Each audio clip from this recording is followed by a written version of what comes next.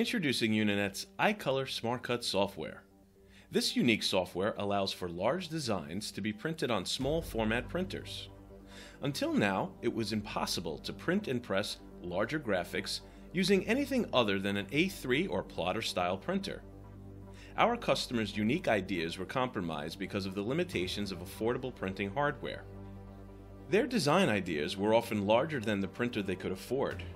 We developed this solution to help our customers realize design dreams beyond the limitations of printing, but within a limited budget. We explored ways to go beyond the boundaries of A4 or letter-sized printers and tested many existing methods. For example, the most common method is called tiling, where a design is cut into rectangles.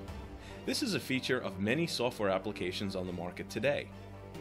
Tiling images for making posters is a proven method that involves printing multiple pages, then trimming to the print edge and taping these pages to a board. From a distance, the concept works. So we tried this method for garment decoration with transfers, and this is what we discovered. The straight edge was impossible to merge in a seamless fashion. Next, we tried a very slight overlap, even as small as just 1 pixel. These straight-lined seams were easily seen and objected to. A tremendous amount of R&D went into designing a way to make an easy-to-use, seamless way to split designs. After some considerable effort, we developed a solution that produced an invisible seam and was easy to use. This solution, called SmartCUT, analyzes the design to create a splitting path that can be reassembled in a seamless fashion, even if the assembly has some minor shifting, making it easy to use.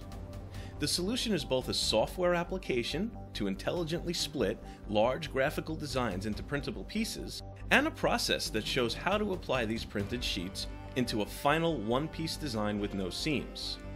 Now you can create big, beautiful designs using small format printers. Contact your iColor dealer today for further information.